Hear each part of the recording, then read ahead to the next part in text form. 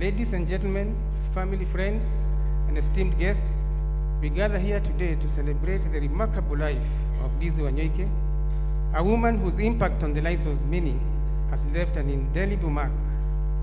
Born on the 28th November 1951 in Gadukaini Town, Murang'a County, she was the daughter of the late Peterson Gadage Kariuki and Naomi Wangeshi. Lizzie was the sixth child in a family of 10 siblings, surrounded by the love and support of her brothers and sisters, John Gadage, the late Udias Wangari, the late Fresia Njoki, Jones Njoroge, Sylvia Wamboi, David Mugambi, Samuel Mainge, Rachel Wagikoyo, and Joseph Kirago. Her education. Lizzie's journey began at Gadukaini Primary School, where she laid the foundation for a long time of learning. Her academic prowess led her to Kahuya Girls High School and later to Nakuru High School, shaping her into a woman of knowledge and resilience. Her pursuit of higher education continued at Kenyatta College, now Kenyatta University, where she studied education, honing her skills and embracing the opportunities that would shape her future. Her family. She was the wife of the late Josephat Mburu Wanyoike, mother to Anthony Mburu, Susan Wairimu Wanyoike, Stella Wanjiro and Lawrence Njoroge, Eric Kariuki and Melody Wanyoike, mother-in-law to Anne Wanjiro, David Boro, and Peter Gitau. A doting grandmother to Ayana Wanjiro, Shina Mudhoni, Ethan Mburu, Jonathan Gige, Sidney Mburu, Shaza Kerich, Jay Mburu, Shemil Mudhoni, Lizzie Mudhoni Kariuki, Ian Philip Ndegwa, and Lizzie Mudhoni Wanyoike. Her career. Her career started as a teacher at the State House Girls High School, teaching business studies. She later transferred to Temple College as a teacher in secretarial duties. The beginning of her first opportunity, built on her dedication and commitment, she quickly rose from the position of lecturer to deputy principal and finally co-owner of Temple College. Lizzie's entrepreneurial spirit and commitment to education led her to establish NIBS Technical College, a testament to her vision for empowering others through knowledge and skills.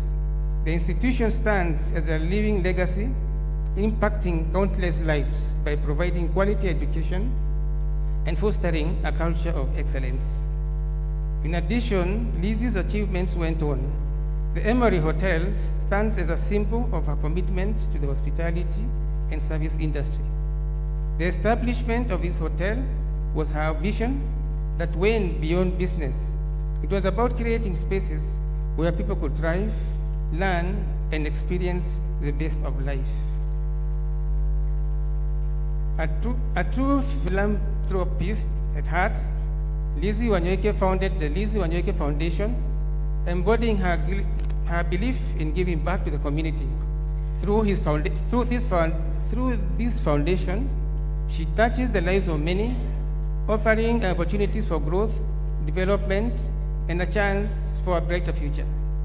Lizzie's dedication to education and nurturing young parents was evidenced by the establishment of the Lizzie Wanyoike Preparatory and Senior School, a testament to her unwavering commitment to shaping the minds of the younger generation and providing them with a strong foundation for success, both in school and at home. Promotion to glory. 3 years ago, Liz faced health challenges that tested her strength and resilience. Undeterred, she sought treatment in Kenya, India, and USA, displaying incredible courage throughout her journey. On January 14, 2024, Lizzie Wanyoike took her well-deserved rest, leaving behind a legacy that will continue to inspire generations to come. As we reflect on Lizzie's life, let us remember her as a woman of vision, compassion, and determination. Let us carry forward the torch she lit, ensuring that her legacy lives on in the hearts of those she touched. May her soul rest in eternal peace. Thank you so much. Thank you very much. Let's celebrate that wonderful life of Liz. Let's celebrate it with a clap. Thank you very much. Thank you. So Tony, please come for the family tribute or speech. Tony, where are you? Oh, thank you. Thank you, Tony. With my soul, with my soul, it is well with my soul. Yes, fantastic.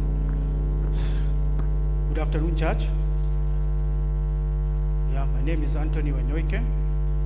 I'm the firstborn son to Lizzie Wanyoike, my mother. On the right, Stella Njoroge, my sister, and Eric Kariuki Wanyoike. I'm going to read a tribute on behalf of my siblings. And I start. We are incredibly grateful in order to stand here today to share a little bit about our relationship with Mom. Coming from a humble background, she was determined to give us a better life, a better quality of life, but she made sure we kept our feet on the ground. She was determined to give us the best education that money could offer, though we all at one point inserted our own will in those choices. For example, I was earmarked to attend St. Mary's School, but opted to attend Highway Secondary School. Stella chose to attend Musogari because she strongly wanted to pursue swimming, while Eric, at an early age, opted to attend boarding school, leaving my mom and dad are true empty nesters at an early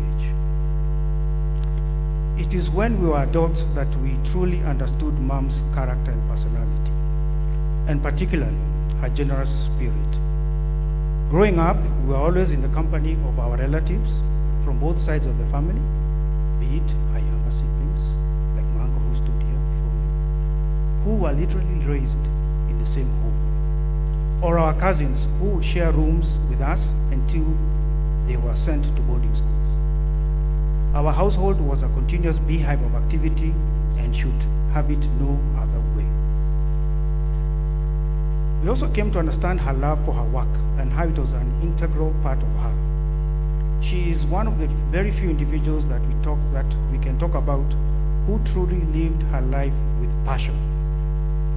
She was fortunate and she was truly blessed by God. Whatever she put her hand to, she prospered. Most importantly, she worked hard and always led by example. Our mom was not one to stand over our heads, breathing down our throats at every turn, issuing threats. She was a mom who talked to us and allowed us space to explore and learn for ourselves. We were all determined to live our very best lives because she had given us her very best.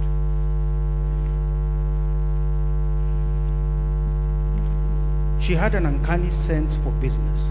She was a true risk taker. She was a take it or leave it type of person. Someone who was willing to try and fail, but never willing to accept not trying.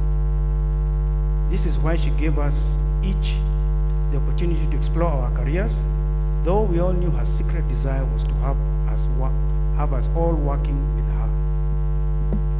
She worked strategically to ensure that there was a position for each one of us, while throwing soft hints here and there. We chose to come back to join her in business, though we truly believed in her vision for this, because we truly believed in her vision for this country.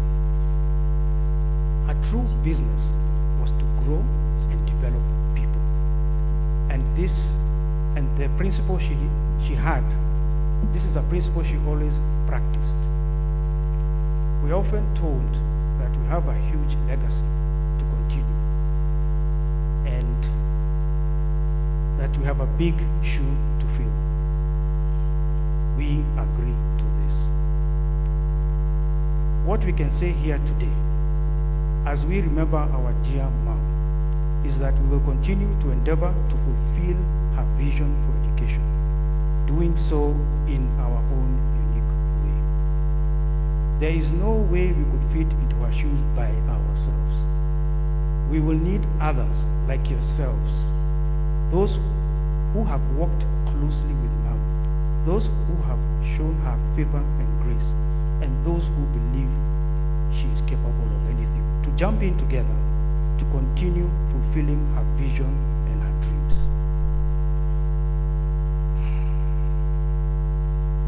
We will miss you, Mom.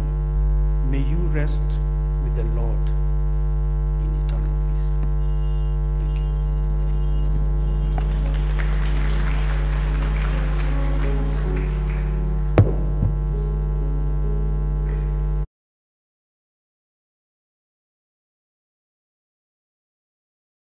Thank you.